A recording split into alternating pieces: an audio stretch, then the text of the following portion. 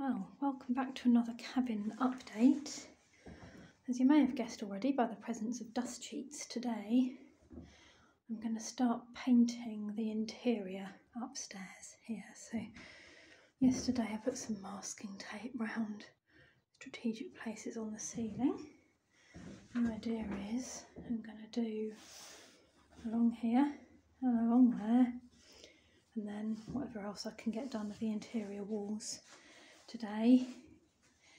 We've gone for white. We thought that would look quite nice against our beautifully varnished floor, and then still undecided what we're going to do about the ceiling yet. So set up my area. We've now got Wi-Fi out here, which is really handy, so I don't have to use my data when I'm listening to things as we go along. And this is what we've got. Professional undercoat from Dulux, brilliant white forward and metal. So I'm going to be using that. It's the undercoat. Everything else all set up. Windows are open because this one's solvent based, so I need to make sure I've got plenty of ventilation, and it is freezing today, so like I've got coats and hats and everything on. So yes, we are ready to go. I will do a bit more when I've done as much as I can for the day, I think. See you in a bit. And just like magic, it's turned white.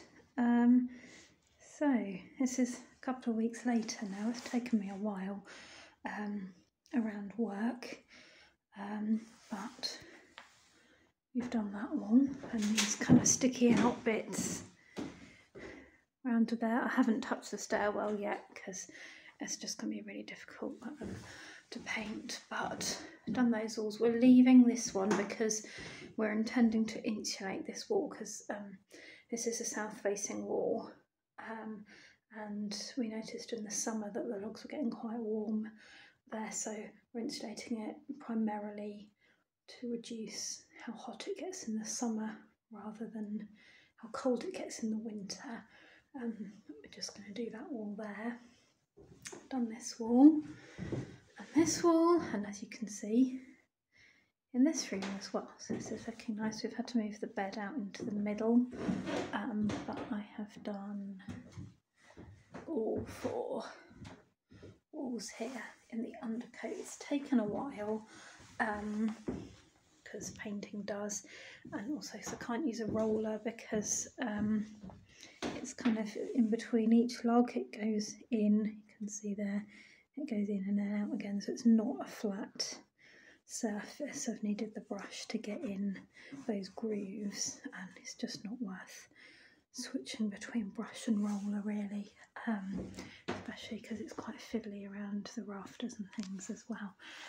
It's also quite stodgy paint. I think that's the idea, because it's for wood. It's to stop it absorbing too much into the wall. But yes, that is the undercoat done.